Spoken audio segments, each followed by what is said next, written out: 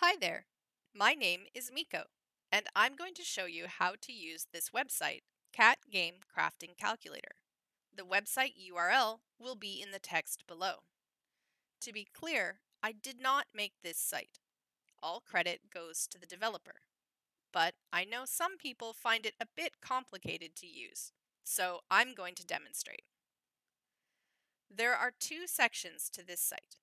One is for event crafting, and one is for normal crafting. You get to them through the tabs up here. Normal crafting is your regular tower crafting.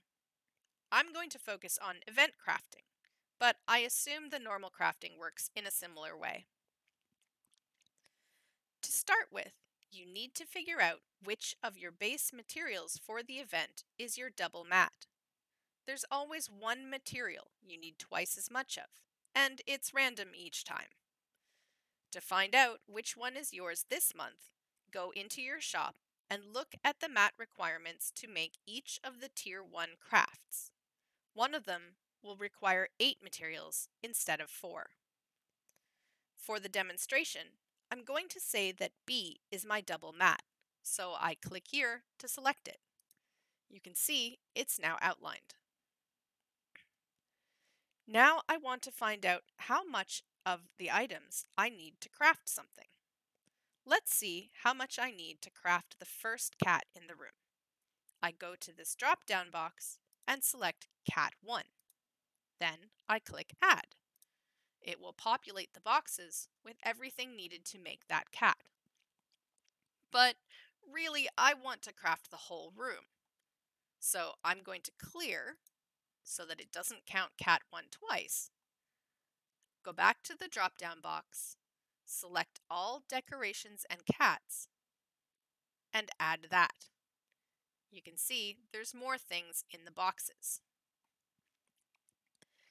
Now go down to where it says crafting time. This will tell the calculator how much time you want it to take to make everything.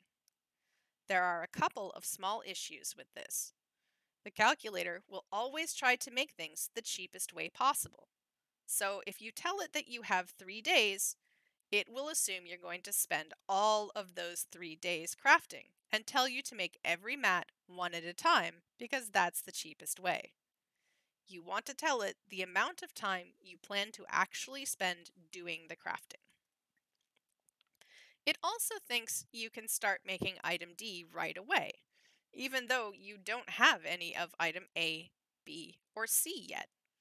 Plus, it assumes that, like it, you are a computer and will start each next batch exactly as the previous one finishes.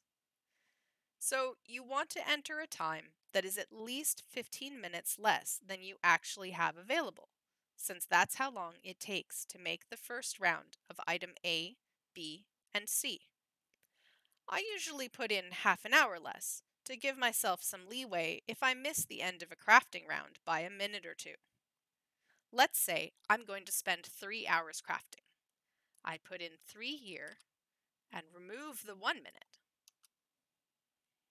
For now, we'll ignore the boost number, but I'll come back to that. Click on Calculate Meow. At the bottom of the page, you will now see how much of everything you need, from the raw materials to the final items. These numbers are absolute totals. That means the number of item A shown here includes the ones that you need to make the number of item D shown here.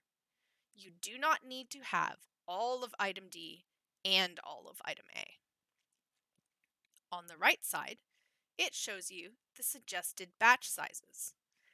Ignore the ones for the raw materials, since you don't actually craft those. Using these batch sizes is the cheapest way to get everything you need in the time you specified. You can also see it shows the number of tokens required for this crafting. Note that this does not include the tokens you need to actually buy the finished cats and decos, so take that into account. If you've got boosts active, that changes your approach a little bit. Your length of time becomes the length of time the boost is active, less that leeway time. your boost goes in here. So let's say I've got a boost of 20. If I hit calculate now, you can see the total went down quite a lot. That's pretty much the basics of how to use the site. If you're an overachiever like me, and you want to make as many stars as you possibly can, but don't know how many that might be, I've developed a hack to get an estimation of how many stars you can afford to make. As I said before, I'll use the length of my boost party, less half an hour or so, to give me some leeway. So if my boosts are going to last for 3 hours, I will put in 2 hours and 30 minutes. Now here's the tricky part. In a boost party, the boost multiplier starts out high and drops every so often as the shorter boosts run out. There's no way to tell this calculator that your boost number will change over time, so we need to estimate the average the boost will be. I usually estimate about half, but if you've got more short boosts than long, you want to lower the number. If you've got more long than short, you might be a little higher than half. If you've only got a very few long ones, I would use the shorter time as your time available. Remember that when you're making stars, you're crafting one item that is worth 3 stars.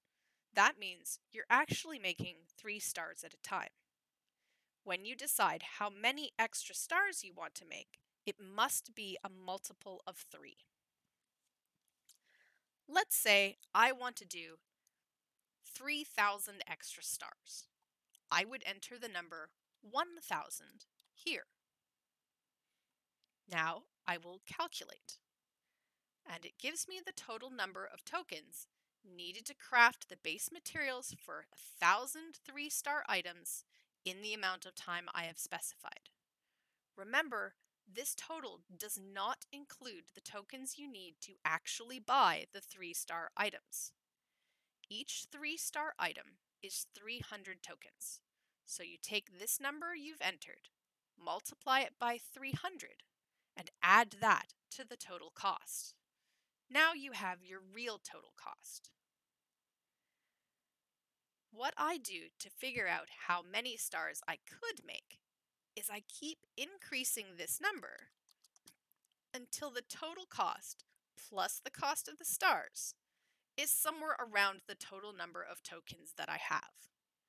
I usually err on the side of caution just in case I was overgenerous with my estimation of my average boost. Don't be the person who spends all their tokens crafting the mats and then can't afford to tap the stars. So that's all I've got for you today. I hope you find this tutorial helpful and that you find the calculator site as invaluable as I do. If you have any questions, feel free to ask in the comments below. Happy crafting!